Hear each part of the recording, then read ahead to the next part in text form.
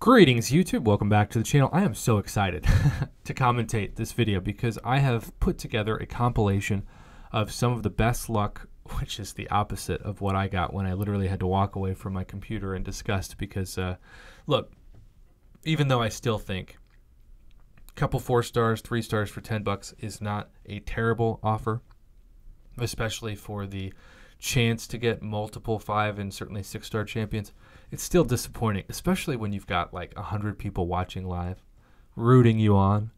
It feels like to me emotionally when I used to play basketball and you're really hoping that that free throw goes in, but the minute somebody releases the ball, you could tell that they short-armed it.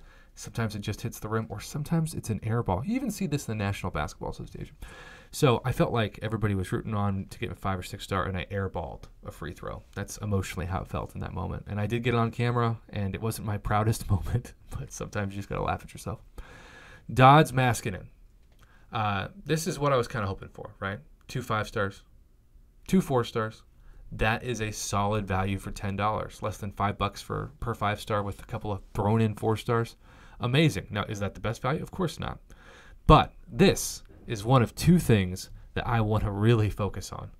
Because with all due respect to Fishbowl Mysterio, this debate between Apocalypse and Dr. Doom is one that I truly think is not universal. We have the undisputed best champion in each class, especially when you consider Apocalypse's utility, against one another, and they're both new. This is such a rare occurrence when you open a 6-star Nexus. And yet this is exactly what happened to Potato Salad GMT. And I don't know. Personally, and I know this is probably going to be somewhat of a hot take, but because some of my favorite champions are mutants, I would choose Apocalypse over Dr. Doom every time. Some of you, your favorite champion in the game is Dr. Doom, and that is sacrilegious for me to even mutter those words. But if you're asking me to state who I would choose, and I'm not going to do that political thing where I don't give you a straight answer and I just play it safe, because that's not what this channel is ever about and has really ever been about. Apocalypse over Dr. Doom every time. To me, it's an easy decision. To most people, it's let's ask a bunch of people and vote. So that is the first Nexus, but that is not even the craziest Nexus I think we're going to see in this video. So Potato Salad, congratulations. I'd go Apocalypse. A little bit different for you. He also, by the way, same day, got 6-star Corvus. I think this might have been his 273 Exploration Nexus. Now, he was probably hoping that if he chose Dr. Doom or Apocalypse, he went with the other person who appeared. But again, it's Corvus and either Dr. Doom or Apocalypse for the first time. You can't do better than that when you're exploring 7.3 and thinking about the potential for those Nexus crystals. And as I said, I would choose Apocalypse every time. Potato Salad, I assume, is in the majority. He chose Dr. Doom and Corvus. No matter what you choose, you cannot complain about this outcome. It's just ridiculous. Amazing. Like first world problems of first world problems.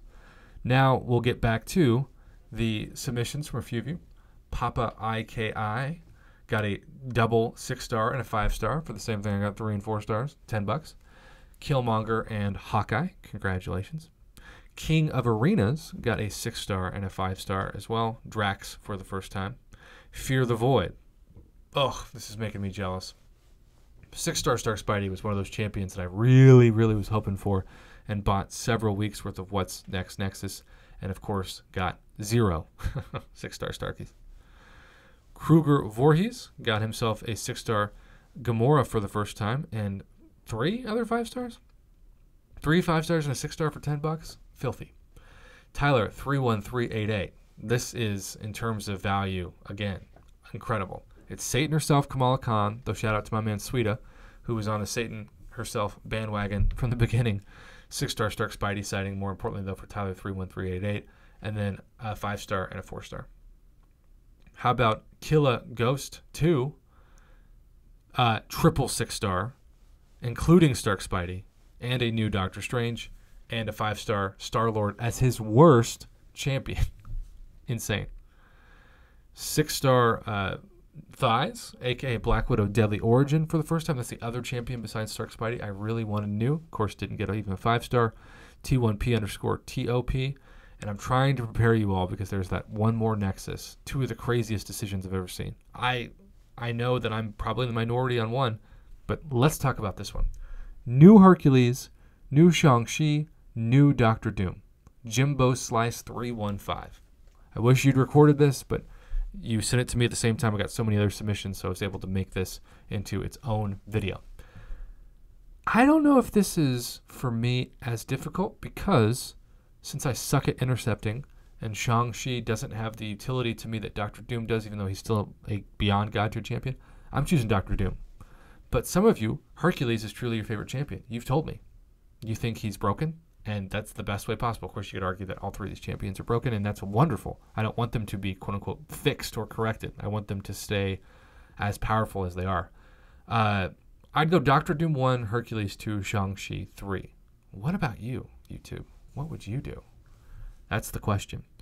That is also how we're ending this video. I really look forward to the debates and the comments. I think the bigger debate might be actually Apocalypse versus Doctor Doom. I'm on the side of Apocalypse. Maybe 60% on the side of Doctor Doom. Who knows? Maybe more, maybe less. We don't know. But in the meantime, congrats to everybody who made it into this video. Thank you for the submissions to the channel.